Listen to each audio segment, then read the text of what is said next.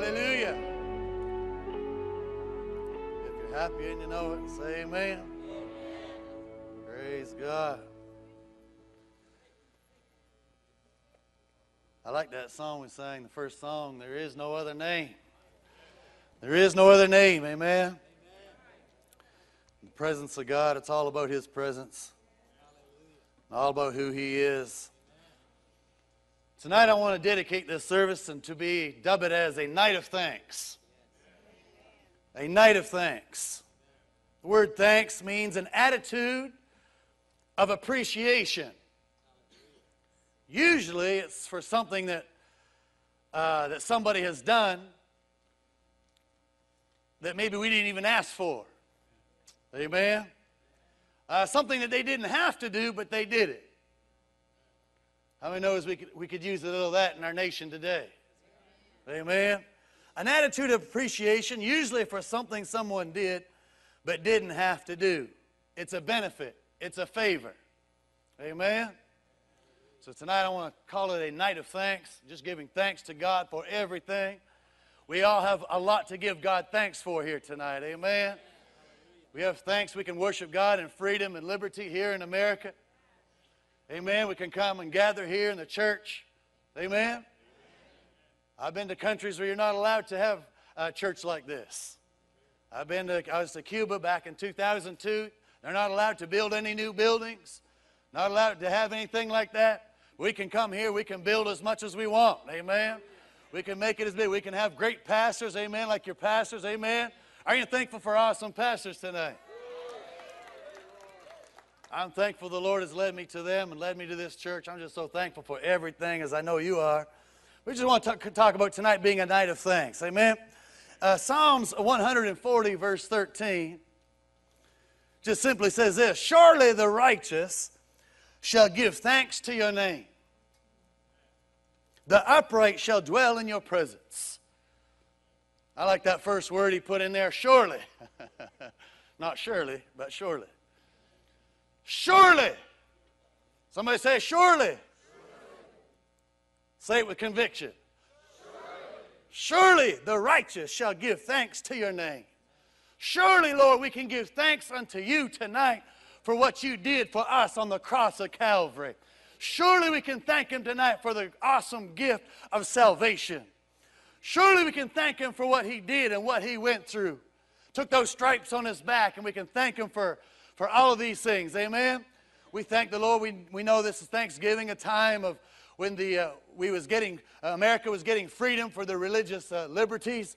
Amen? Coming over here. And we just want to thank God for all of that. Amen? All that Christ has done for you, all that Christ has done for us, and we ought to continually give him thanks for all that he is and all that he's doing. Amen? Surely the righteous, is there anyone righteous in here tonight? Surely the righteous shall give thanks to your name. The upright shall dwell in your presence. Amen. That's where I want to stay. And I often think about giving God thanks. Everybody think about that often? We ought to think about it quite often. Lord, we just thank you for everything every day. Thank you for where you brought us from.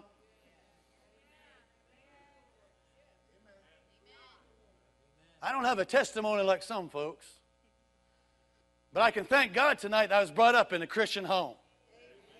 I thank God that he preserved me from a lot of stuff.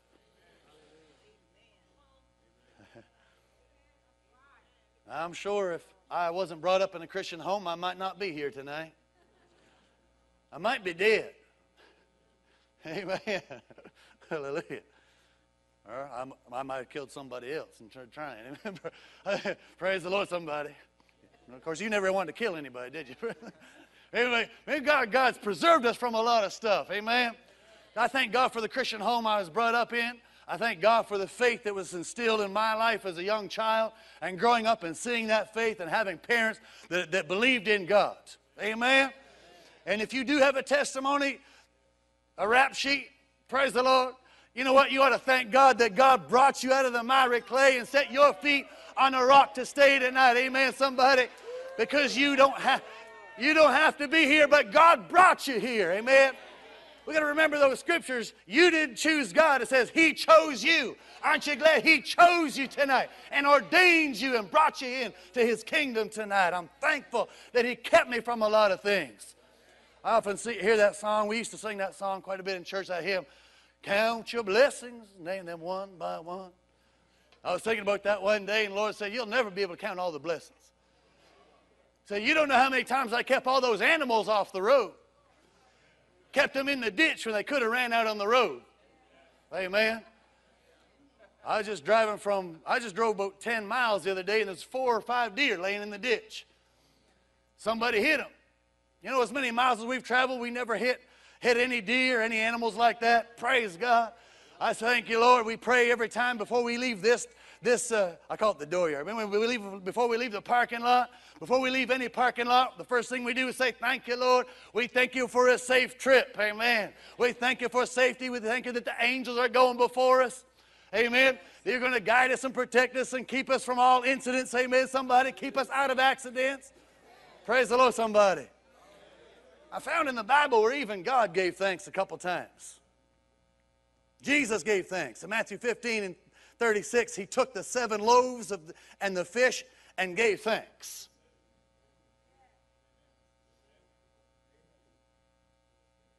We live in a country overwhelmed with food, and we ought to be thankful for it. Amen. I don't like wasting food. I'll take it home. I'll eat it whenever I can. Amen. Praise the Lord. Hallelujah. Of course, it don't look like it, but I do.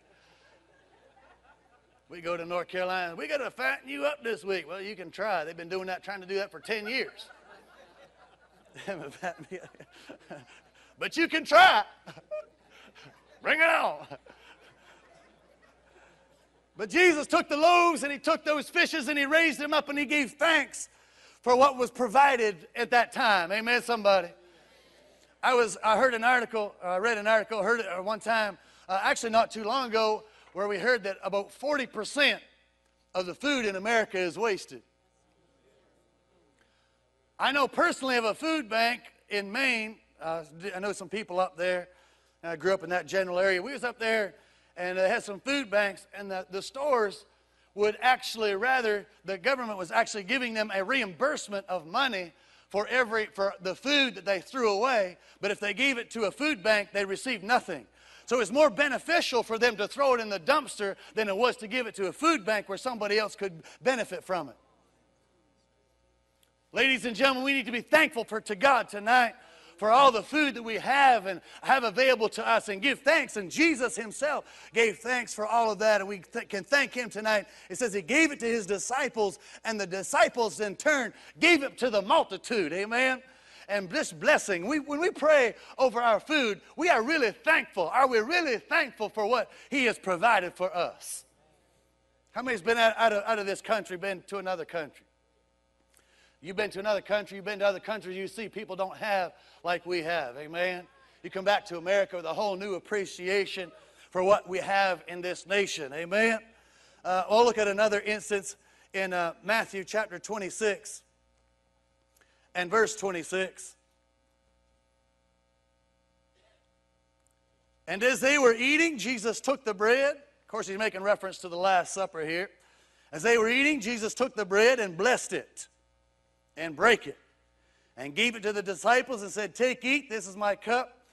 And they gave thanks and gave it to them, saying, drink. Or verse 27 says, and He took the cup also and gave thanks and gave it to them, saying, drink ye all of it. Amen. So even Jesus was a man to give thanks. Hallelujah.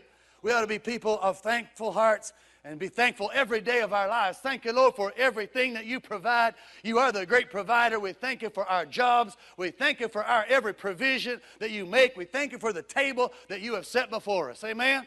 How many can say you've received a miracle of food or something in your life from God? When we was going to Bible college, of course, you all know if you've ever been to Bible college, you usually don't have much when you go there. I know Rhonda and I didn't have a whole lot when we went there. Of course, me being a Canadian citizen, I wasn't allowed to work or anything. You know, could only hold one visa at a time, either a working visa or a student visa, so I held a student visa. And so, anyway, long story short, we was renting this apartment, And there was a lady underneath us, and we didn't even know who she was. We met her a few times, but she was unsaved. But she found out who we were, what we were doing. We come back one day, and there was 6 bags of groceries. I'm talking the paper bags, you know, not the little bags like this. With 6 big paper bags full of groceries. And so we thanked the Lord, praise the Lord, thank you, Lord, for all this food. Well, in there was good food. I mean, good stuff. I mean, name brand stuff. And so and also there was 2 packages of double stuffed Oreo cookies. When you're in Bible college and you can never afford cookies, you'd rather have that than gold. Double stuffed Oreo cookies. And so the Lord had to speak to Rhonda and said, give one of those packages of cookies away. And say, I rebuke you in Jesus' name.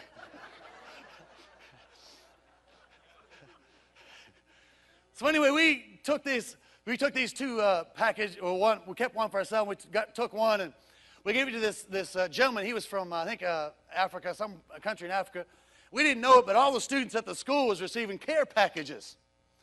So we took this and we took it to him, and he was so grateful. He took this, and he was one of the older students in the school, and we call him Papa Adrian, and he's gone on to be with the Lord, but we call him Papa Adrian.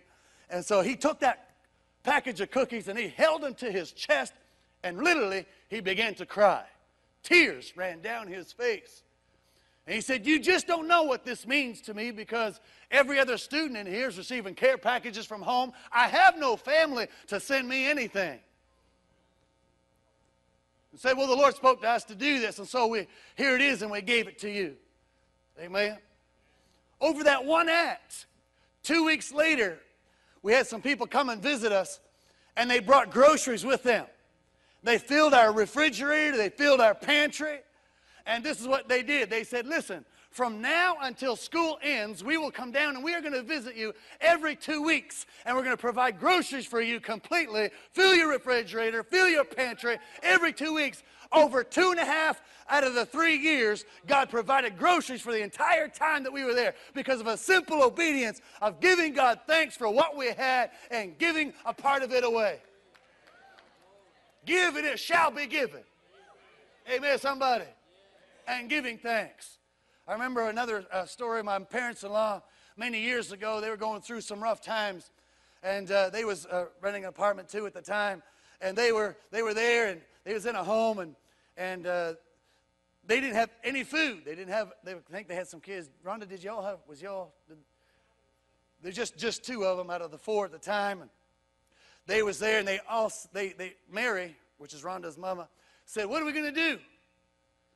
And her father said, set the table. So they began to, well, we don't have anything. We don't have anything in the house. We don't have any food. What are we going to do? He just said, set the table. So he went and he set the table, set it all out, or she did. Went and set all the table, and so she came to him and said, what are we going to do now? He said, let's sit down at the table. We're going to tell the Lord, we're going to give God thanks for what he has provided. So they sat down at the table with nothing in their pantry, nothing in the refrigerator. They sat down, they just sat there with empty plates and empty glasses before them, and they just began to bow their heads, and they began to pray. And when they got about halfway through the prayer, they got a knock on their door, and somebody came and provided and said, hey, God spoke to us to give you this food and to provide this meal for you. And so they begin to give God even more thanks and praise and glory in there. Come on, somebody. We serve a mighty God tonight. We can thank him for everything that he has done, everything that he has provided. We serve a God of miracles tonight. If we'll just give him thanks, he will provide. Amen. Hallelujah. The Lord even convicted me a few years ago, because, you know, sometimes we pray for food. We just say, Lord, thank you for this food. I think, amen. And then we start shoveling it in, because your stomach is growling. You're in a hurry. But the Lord convicted me after I got done praying one time. I was just kind of rambling through the prayer real quick, and I got done. And God said, was you really sincere? I said, I guess I wasn't. The Lord said, from now on, I want you to be more sincere and sincere when you pray over your meals. Amen. So even from that point on, when I pray, and sometimes it comes back to my remembrance, he just puts a little thought in there, sincerity. I say, Lord, I really do thank you for everything that you've done in my life. I thank you for every meal that you provided. Amen, somebody? We serve a good God tonight. Amen? Hallelujah. Let's turn to the book of Luke tonight.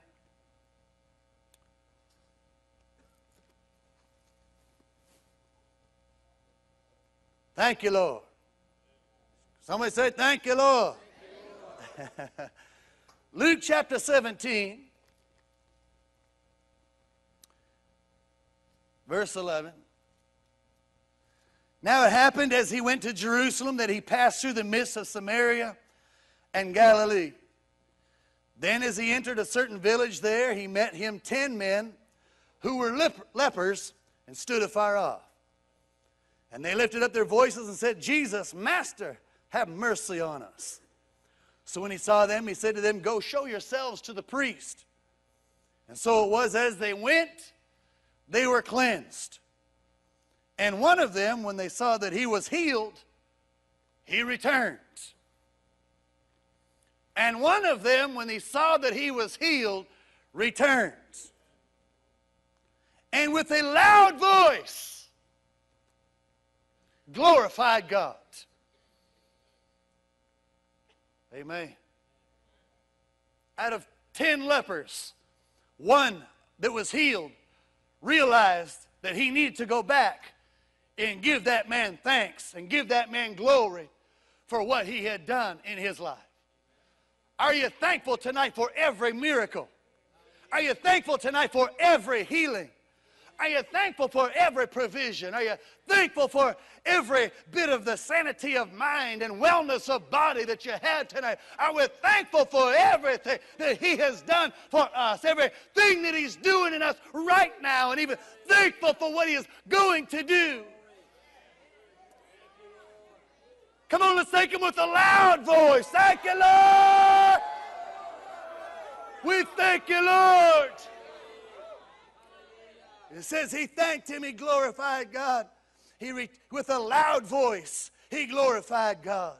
Fell down at his feet, giving him thanks, and he was a Samaritan. So Jesus answered and said, were there not 10 cleansed, but where are the 9? Were there not any found who returned to give glory to God except this foreigner? And he said to him, arise, go your way, for your faith has made you whole. Amen, somebody? I was thinking about that phrase, give thanks. The phrase is give thanks, not take thanks. You know, sometimes we're looking for thanks. We do something and we're looking for somebody to say something back. But it says here to give thanks. All through the Bible, give thanks, give thanks.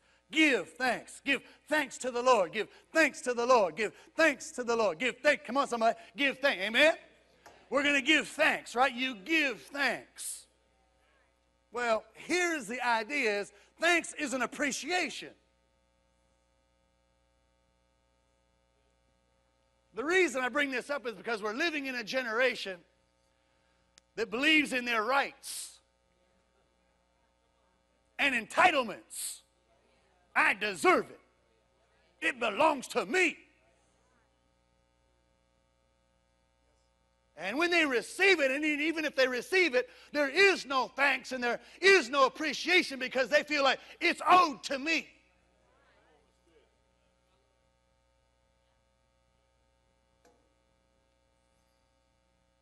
Hallelujah.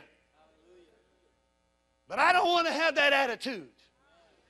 I want to be very appreciative for everything that comes my way. Because I understand everything that comes my way is simply by the grace and mercy of Almighty God, regardless of what it is or where it comes from. If God didn't give it, I wouldn't have it. Thank you, Lord, for every breath. Thank you, God, for all my strength and all of my mind and help and everything that you've done for me. Thank you, Lord. You didn't have to, but you did.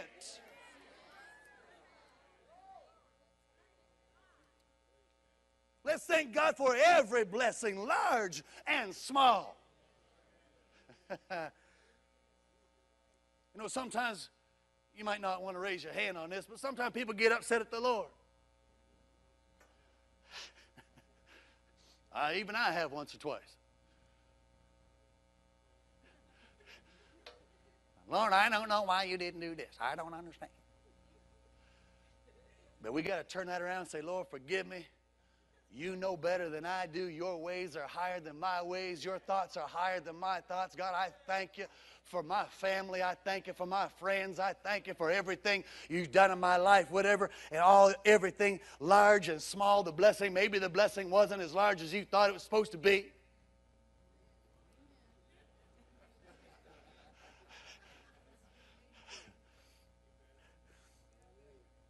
Woo! Hallelujah. The Bible says, actually, the Bible does say in the last days that people would be unthankful. Hallelujah. I don't want to be one of those kind of people. I don't want to be the kind of person that takes anything for granted.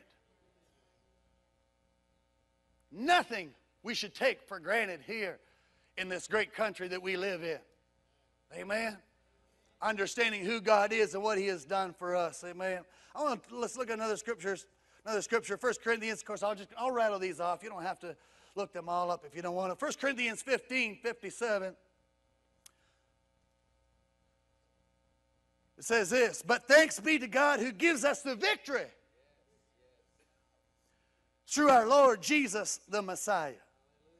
2 Corinthians 2:14, but thanks be to God who always leads us in triumph by the Messiah and through us spreads everywhere the fragrance of knowing Him. 2 Corinthians 9:11, in every way you will grow richer and become even more generous, and this will cause others to give thanks to God because of us. Hallelujah. 2 Corinthians 9:12, since this ministry you render is not only fully supplying the needs of the saints, it is also overflowing with more and more prayers of thanksgiving to God. In other words, when you give somebody, when you do what God has told you to do, you see, God never does something, it is never one-dimensional. It is always multidimensional. There's more than just what we see. When you bless somebody, it's not only you that's being blessed, that other person is being blessed, and the blessings and the glory goes up to God in a multiplication. Amen. That's what this whole verse is talking about. You give glory to God, a blessing, everybody begins to give glory to God. You give glory to God, they give glory to God, everybody's giving God glory. Hallelujah. All right, Ephesians 5:20. This is a little different version. Anyway, it's ISV. It says, you will consistently give thanks to God the Father for everything in the name of our Lord Jesus the Messiah. In what? In everything. 2 Corinthians 9:11, being enriched in everything to all bountifulness, which causes through us thanksgiving to God. I said we're giving God thanks here tonight. 1 Thessalonians 1:2, we give thanks to God always for you all, making mention of you in our prayers. 1 Thessalonians 5:18, in everything. Let me say this again. In everything. In everything. Y'all know what Isaac Peter said? Everything.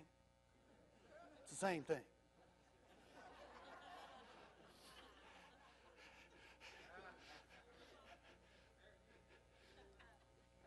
In everything. Whatever you understand. In everything. Somebody say everything. You can say everything, I don't care. In everything give thanks. Listen to this. For this is the will of God. What's God's will for my life? Give Him thanks. Praise the Lord. In everything give thanks, for this is the will of God in Christ Jesus for you. Amen? Hallelujah. Thank you, Lord, for strength. Thank you, Lord, for a family. Amen. I'd like tonight to say, I thank God for my wife. I thank God for the abilities and the talents that she has. And I thank God for my family. I thank God for my son, Joshua.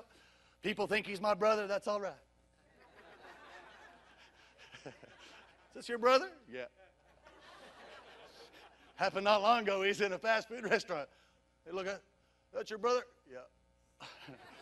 Not really. It's your father. My God. How old was you? 3?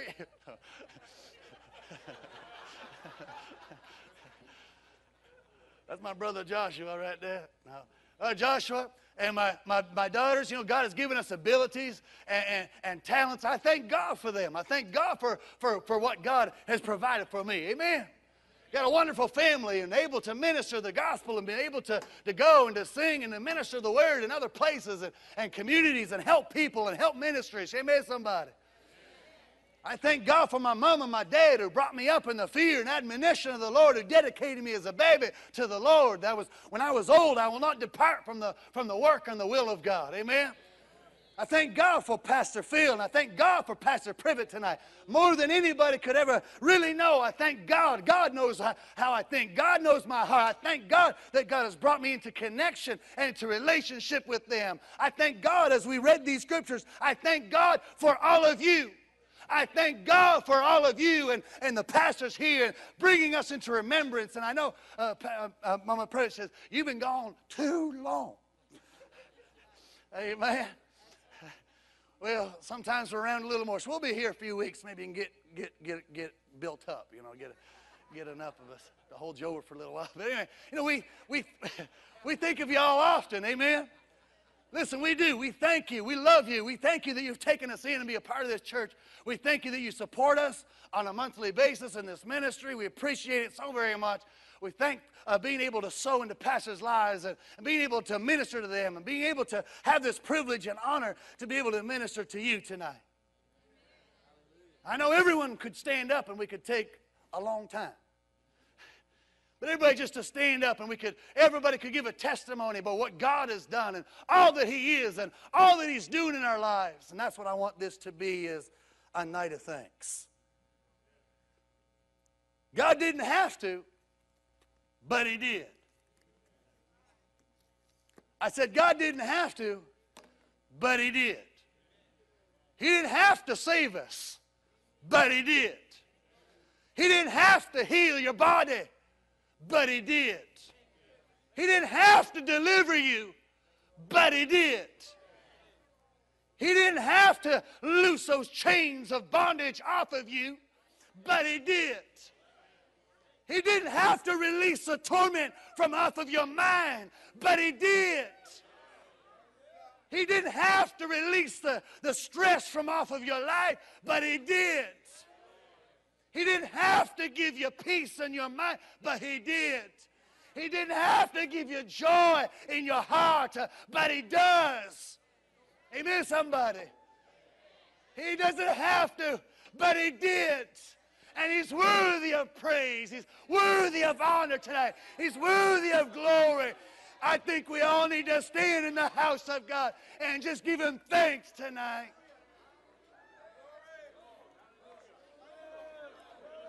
I want this to be a night of thanksgiving. I want us just to come, everyone that will and that would like to come to this altar tonight. Just for the rest of this evening, for the time that remains, just for you to lift your hands to God and think about methodically all the mighty blessings that God has blessed you with, small and great. And say, thank you, Lord, for everything that you've done in my life. I thank you for healing. I thank you for deliverance. If you're here tonight and you need to be saved, come on down. We'll lead you to the Lord. Is there anyone here tonight that needs to know Jesus as their personal Lord and Savior? If you want special healing, then you can come as well. Just come in front of here. We'll pray with you for healing or something more specific. But everyone else that would you just come? You don't have to come, but if you would. Let's just lift our hands. Rhonda's going to sing a song. And let's just begin to thank and just begin to lift your hands. And it's just between you and the Lord. Saying, Lord, I thank you for the things I've overlooked in my life and took for granted. The things that I thought was owed to me, that I had a right to, an entitlement to. But Lord, I thank you for every gift. I thank you for the gifts of the pastors that's in my life. I thank you for the anointing that's on my life. I thank you for the victory. I thank you, Lord. That's it. Just lift your hands and begin to worship Him. Let's begin to thank Him right now. Lord, thank you, Lord. Just tell Him how thankful you are tonight. Yes, Lord. Yes, Lord. Nothing can compare. Yes, Lord. You're our living hope. You're our living hope, Lord. Thank you, Lord. Your presence, Lord. Hallelujah. Yes, Lord. I've tasted and seen Yes. of the sweetest of loves. Yes. And my heart becomes free. Thank you, Lord. My shame is undone. Hallelujah. Who wants special prayer here? Presence, Lord. Anybody want special prayer? Just come up real close. Hallelujah. The ushers will help you out. Spirit, you are welcome here. Come flood this place and fill atmosphere. Your glory, Yes. God, is what my heart longs for, to be overcome by your presence, Lord. Your presence, Lord. Holy Spirit, you are welcome here. Come flood this place and fill the atmosphere. Your glory, God, is what my heart longs for, to be overcome by your presence, Lord. Your presence, Lord. There's nothing worth more that can ever come close. Nothing can compare. You're our living hope. Your presence, Lord. I've tasted and seen of the sweetest of loves, where my heart becomes free and my shame is undone. Your presence, Lord. Holy Spirit, you are welcome here. Come flood this place and fill the atmosphere. Your glory, God, is what our heart longs for, to be overcome by your presence, Lord. Your presence, Lord. Holy Spirit, you are welcome here. Come flood this place and fill the atmosphere. Your glory, God, is what our heart longs for, to be overcome by your presence, Lord. Your presence, Lord. Let us become more aware of your presence. Let us experience the glory of your goodness. Let us become more aware of your presence. Let us experience the glory of your goodness. Let us become more aware of your presence. Let us experience the glory of your goodness. Let us become more aware of your presence. Let us experience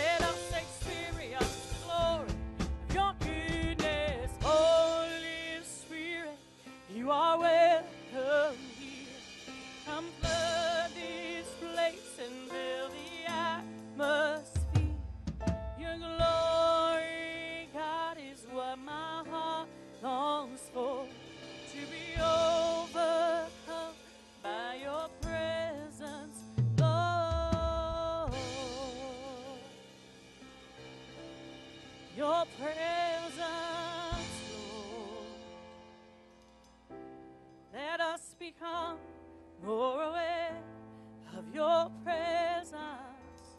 Let us experience the glory Hallelujah, of Jesus. your goodness.